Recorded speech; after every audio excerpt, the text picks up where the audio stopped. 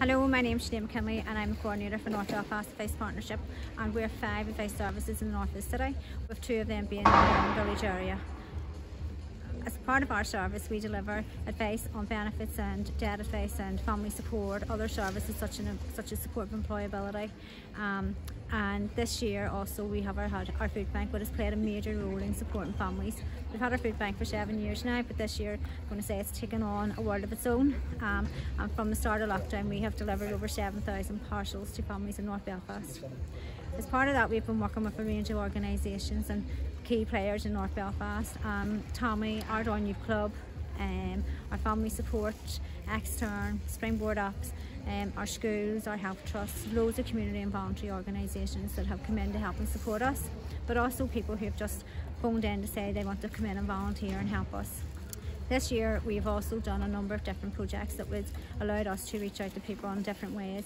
So over the summer we did a Spread the Love North Belfast project, which was to reach out to older people with pampering packs and some practical information and support that they need.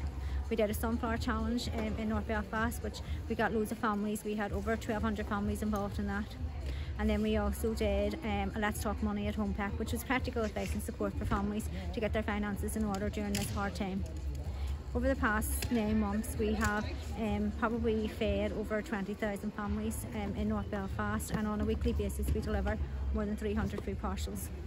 One of the key things that we did this year was we partnered with the People's Kitchen, and therefore we were able to provide food parcels with hot food as well, and we provide outreach support during the day, and we support them in their endeavour to support homeless people.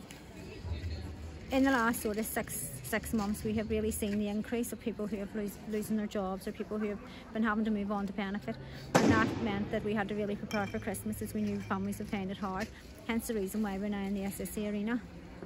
We knew we needed a safe big space, and we're so grateful for the SSC arena to provide us with this, and it has allowed us to bring more than 200 volunteers in over a 3-week period to get out 2,500 parcels, which is unbelievable, but shows the sheer scale of need out there. One of the projects that I'm really proud of that we did was we partnered up with the Big Soul community and we distributed 4,000 face masks that were made by their volunteers right across North Belfast to all our foes, supported living, but also the organisations like Cancer Lifeline and different community groups, which really made a difference. And it was so nice when you got a text at night to say from people they really loved their flowery face mask and they felt safe going out. So that was one of the things that I think that was really positive that we did, and it was something that we really connected with a lot of older people with.